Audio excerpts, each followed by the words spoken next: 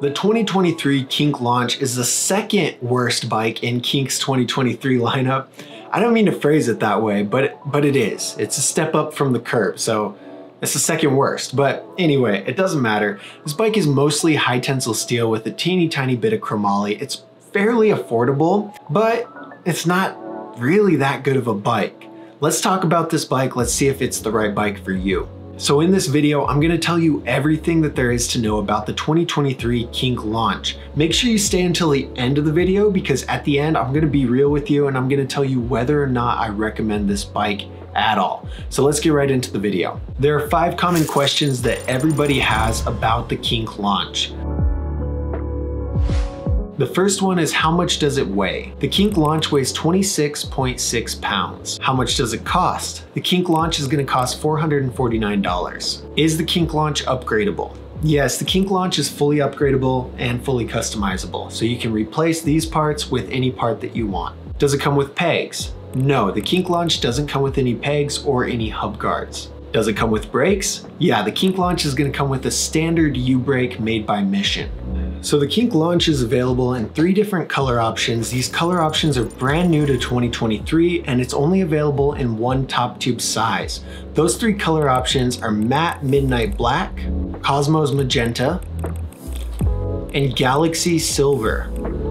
Now, buying the correct bike is crucial to actually enjoying and progressing at BMX. If you want my help finding the perfect BMX bike, click the link up here on the screen or in the description to request a free bike recommendation. I'm gonna look at your information and I'll find you 3 bikes that are perfect for you. I'll send you an email with links to those 3 bikes and it's gonna narrow down your search from 90 different bikes all the way down to 3 bikes. It's gonna make your life a lot easier.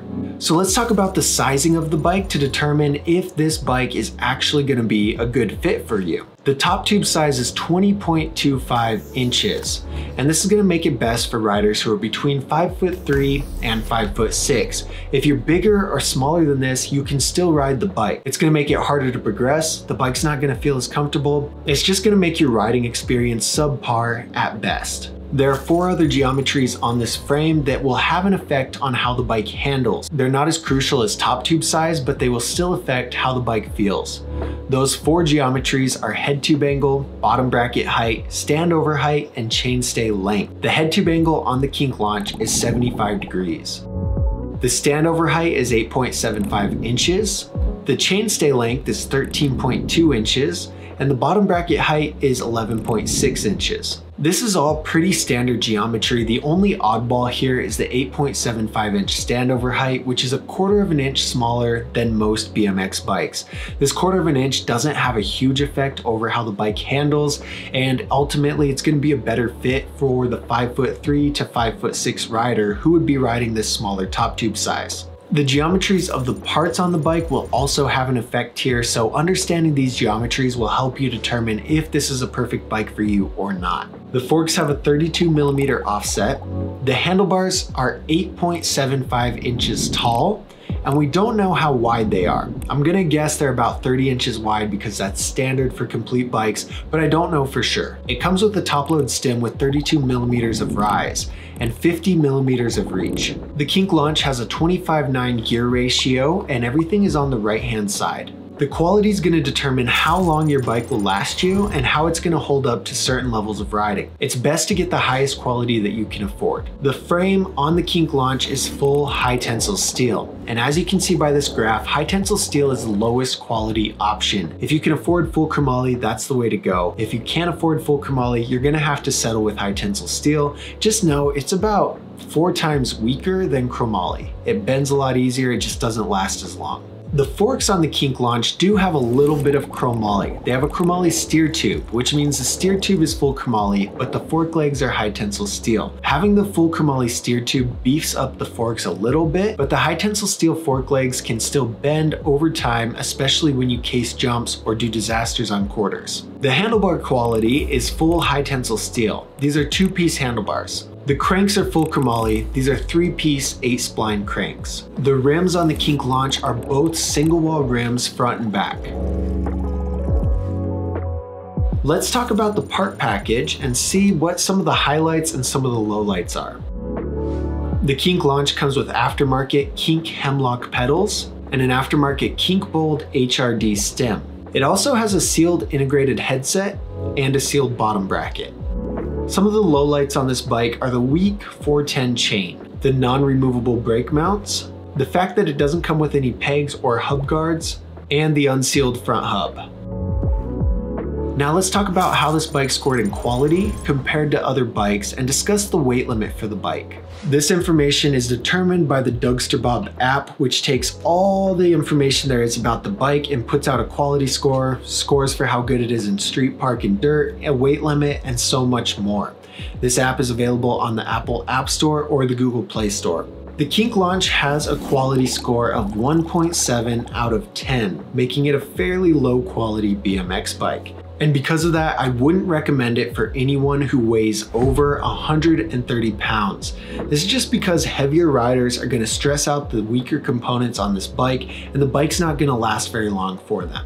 Certain bikes are better for certain types of riding. Let's take a look at the Kink launch and see what type of riding this bike is best for. Remember, you can upgrade parts and change these scores at any time after you have the bike. The Kink launch is best for riding dirt jumps and skate parks. It scores a 1.56 in street, a 2.82 in park, and a 3.08 in dirt. If you did get this bike, these are the first 3 upgrades that I would make. First, I'd buy some wheels with double wall rims and sealed hubs. Next, I would buy some new, lighter tires. The 2.4-inch Kink Sever tires really aren't that good. And then I would upgrade it with full chromoly bars.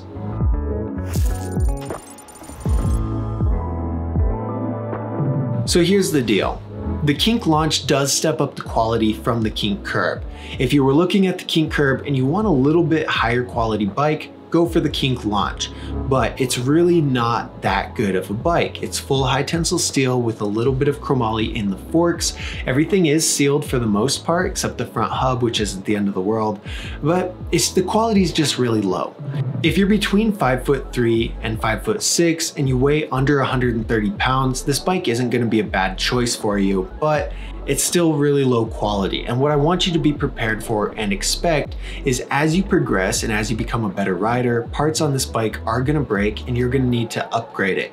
It's not the end of the world. It's something that happens with all bikes. Just know the high tensile steel on here isn't gonna last as long as the chromoly that's found on the Kink Whip, on the Kink Cloud, or any other higher quality bike. If you just plan to get into the sport and ride for a little bit and you're not too concerned about the bike lasting you multiple years, get this bike, have some fun, don't worry about it. But if you're over the weight limit and you're more experienced, stay away from this bike. You need something much higher quality.